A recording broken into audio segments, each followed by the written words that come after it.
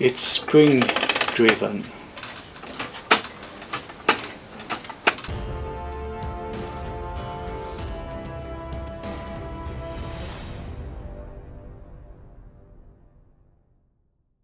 Hey guys, welcome back.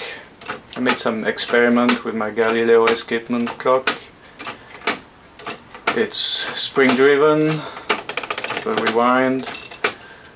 The idea was to have something easier to display because there's not a weight and a string hanging down.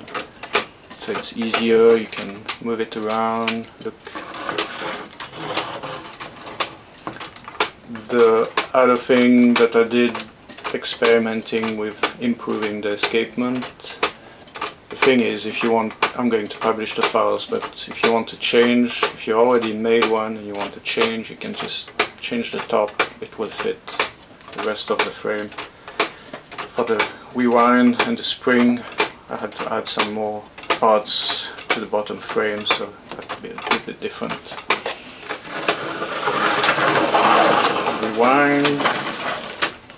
Here's the key.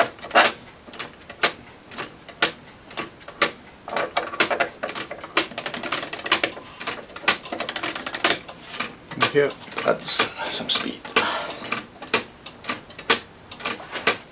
Because it's a 3D printed spring, it will not run for very long, but the first try had about 20 minutes. Now with the spring wearing out, maybe a little bit less. But anyway, we'll see.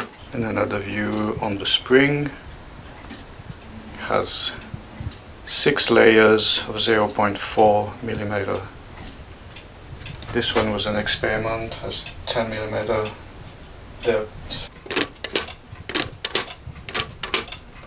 What I did here, the escape wheel is smaller and then the pawls are longer, so that allows me to have a little bit less swing on the pendulum.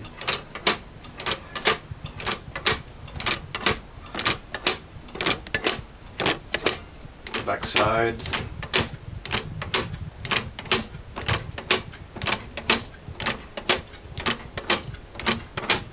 And then rewind like this. Here are some of the experiment with the palettes that I made. You can see there's different ends, different shape, and that's pretty much what I got at the end.